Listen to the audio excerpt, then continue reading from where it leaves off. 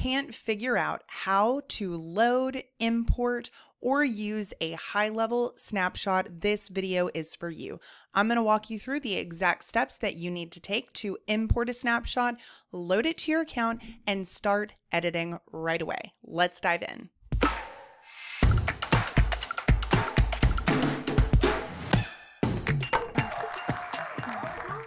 What is a Highlevel snapshot? Simply put, this is an account copy that you can create based on one of your Highlevel accounts. However, these can also be based on someone else's account. For example, the students in my 12-month mentorship receive my Highlevel snapshots, which were based on my account. So if you were to install a snapshot from someone else's account, I'll walk you through the steps of doing that. And we are going to do this using a typical share link. However, the process does not change whether you're using that share link, whether that share link is emailed to you, or that permanent link. Once I click Get Link, I'm then going to be able to copy this link. So if I were going to install a snapshot into my Highlevel account, the first thing to know is that simply using the link does not load the snapshot into your account. There are a couple of different steps that we need to take. The first is to make sure that you're logged in to the Highlevel account that you would like this snapshot to be loaded onto. It will make the process much easier. If that means that you need to create an account first, I'd encourage you to do that.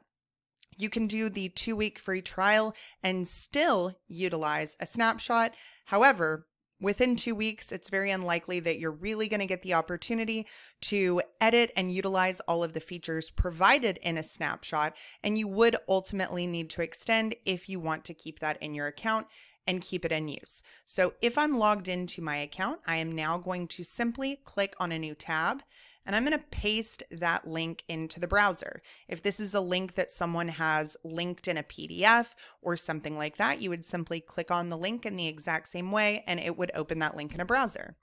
Once I click enter, I am then going to see a screen that says import snapshot. Do you want to import this snapshot to this account? I'm going to click on yes, import now. So as you can see, this is my agency view. It's not loading this snapshot into a sub account. Ultimately, we need to take 2 additional steps. We are going to click on accounts first, and then we are going to navigate to the account that we would like to load this snapshot on. If you first need to create a sub account, which you would find by clicking on the drop down here, then you can do that first. However, I'm just going to show you the exact steps that we would take without actually loading this snapshot because it's my own snapshot, therefore I don't need to load this. We're going to click on that View Details button of the specific account you would like to load this snapshot onto. The second step would be to click on this Actions drop down and click Load Snapshot. So when I click on this snapshot button, I'm likely going to see all of these right here. So these are the vertical snapshots. These are from Highlevel for different industries.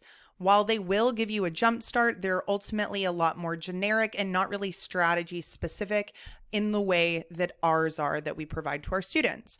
But these are probably the ones that you will see first. However, if you have any of your own already created, you will see them with that word own.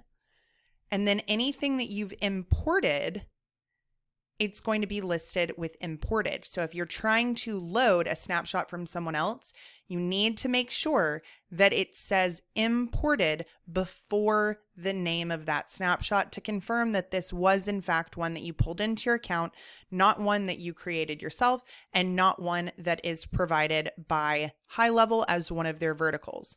I would then click on that snapshot and I'm going to hit proceed.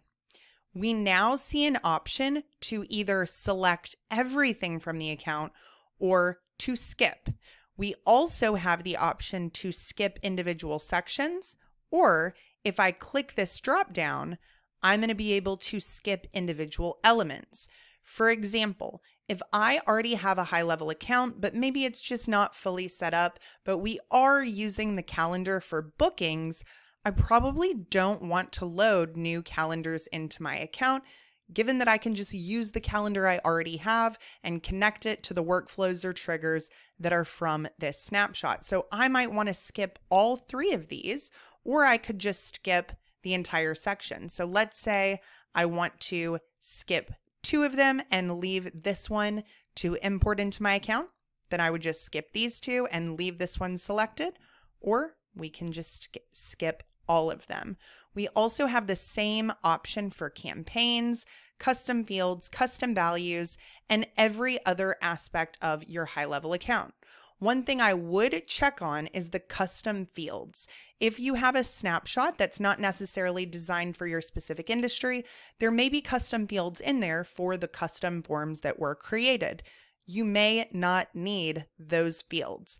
While it's not really going to hurt you, it is just one less thing you'll have to delete if you want to keep your account really up to date with only the items that you are personally using. I highly select that you do not go through and try and pick and choose every aspect to skip or select. For example, custom values. A lot of the custom values may not be something that you realize that you need, but it is something you actually need for that specific snapshot.